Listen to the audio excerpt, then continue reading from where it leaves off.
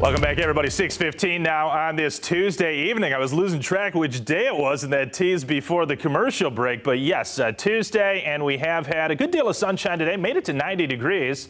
Perhaps it was 91. I have to look at that climatology report from the National Weather Service, but certainly did get to 90. That's important because, yeah, we haven't hit 90 through July and August.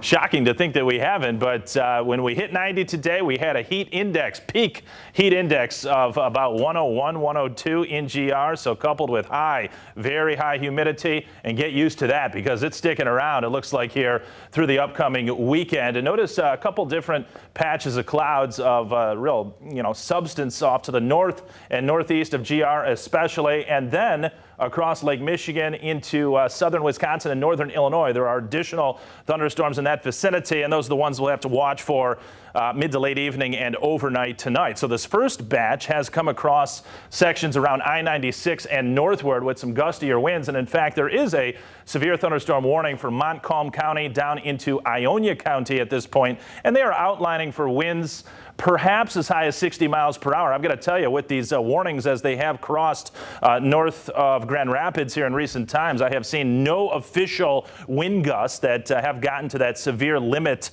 When you cross 58 miles per hour, when you get to 58 miles per hour and higher, that is the criterion for a severe thunderstorm warning. Have not seen that officially, but nonetheless, a severe thunderstorm warning for Montcalm County down into Ionia County until 7:30. I think it will be exiting well before 7:30, but you get the idea. Some gustier winds, very heavy rainfall, and a lot of lightning. So much lightning that you can't even see the radar return. So I'll take the lightning off, and you will notice that, yeah, we're picking up on those orange and red colors displaying where the heaviest rainfall is in this trailing area that is across southern Wisconsin, and another batch that's kind of plowing into northwestern Illinois at this point that has been associated with a lot of severe thunderstorm warnings. It seems like the trajectory of those storms likely going to be well south of Grand Rapids, but could clip, say, Berrien, Cass counties later tonight, and then some of that front-running moisture over southern Wisconsin right now. We'll have to watch that for maybe sections south of I-96 through the mid and late evening. Severe thunderstorm warnings, there they are, Montcalm County down into northern Ionia County until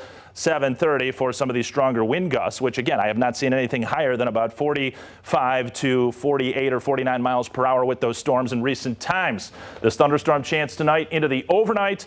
And then a lot of tomorrow, I think, shakes out on the rain-free side. But with all this heat and humidity in place, I had mentioned yesterday on these weathercasts that the model's really hard to get a handle on, and they continue to be, it appears, through the next several days. So kind of just stay tuned as you wake up in the morning, watch the latest forecasts. These are not going to be all-day rainouts, as I was talking about yesterday, but there will be likely some surprises as we go forward because we've got a lot of warm fronts, cold fronts, wind shift lines that could spark some thunderstorms in the days ahead. Readings running well into the 80s, it looks like, through Saturday and Sunday. High humidity, and then it comes down a bit for Monday and Tuesday. Perhaps, though, it does warm up through the middle and latter parts of next week. A lot of warm air, especially from Grand Rapids and south to the Gulf Coast. Look at this. Yes, the heat index values today got above 100 in GR. They never got that high into Big Rapids and Fremont. So all the heat really has come up to about I-96, a little bit further northward, and then south from there.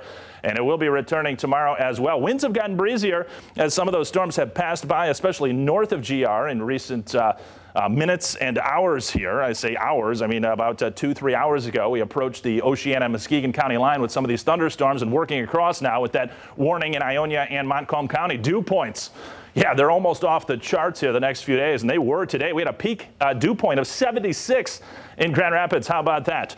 Now take a look at this HRRR model. High resolution goes out the next 12 hours, and it does show you that there will be these pop-up showers and thunderstorms into the overnight. So will you get a thunderstorm where you do reside in West Michigan? It's possible, but it's possible you won't either.